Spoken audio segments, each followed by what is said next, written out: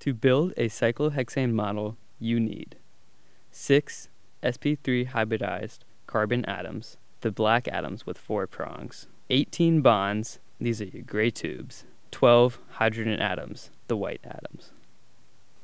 Start by connecting the sp3 hybridized carbon atoms in a ring.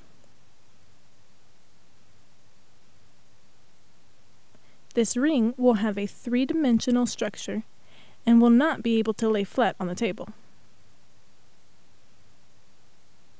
We will be building the chair conformation of cyclohexane. There are other conformations, such as the boat conformation. But the chair conformation is the most stable because it induces the least strain on the bonds. It is named a chair conformation because it looks like a lounge chair with a back and footrest. After creating a ring of carbon atoms, attach 2 more bonds to each carbon.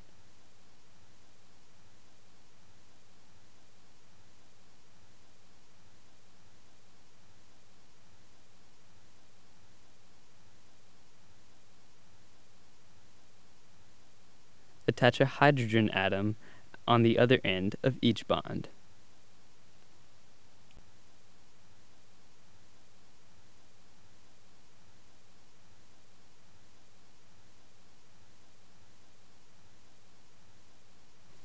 Your structure should stand on 3 legs, with another 3 legs pointing straight up in the air.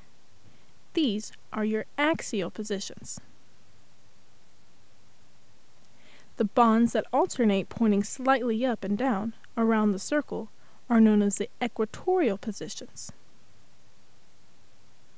You can use different colors for axial and equatorial hydrogens to make it easier to visualize. Now we are going to perform what is called a ring flip to interconvert the chair model. This is very simple and can be accomplished in a couple of ways. First way. Set your model on the table so the equatorial axis is parallel to the table. The model should be standing on 3 legs. To perform the flip, take the positions in between the current legs and push down on the equatorial positions.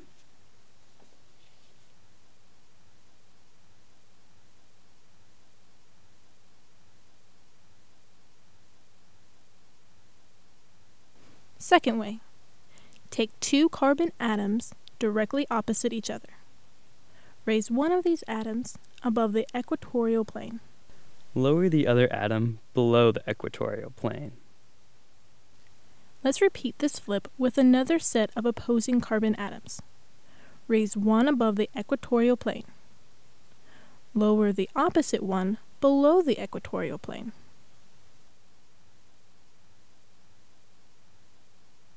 When a ring is flipped, the axial substituents will become equatorial and the equatorial substituents will become axial. This is useful when trying to find the most stable conformation of a cyclohexane ring that has substituents on it.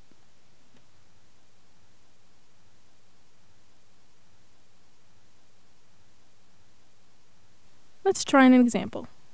Find the most stable conformation of trans 1-tertbutyl 3-methylcyclohexane. We'll start with our basic cyclohexane ring and add a tertbutyl substituent on carbon 1.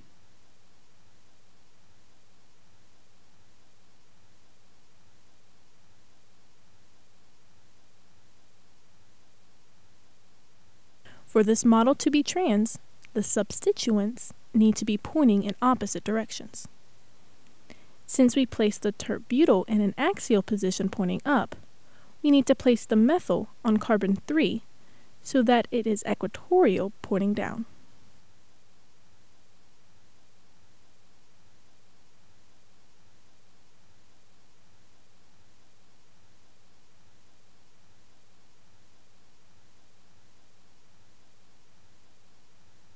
Now that we have the model, let's find the most stable conformation.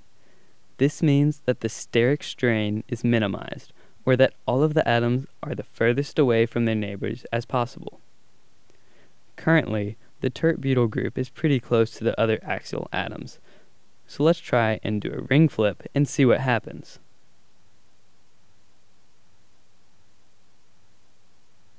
Now the big, bulky tert-butyl group is in the equatorial position, further away from the other atoms. This looks more stable than the other conformation.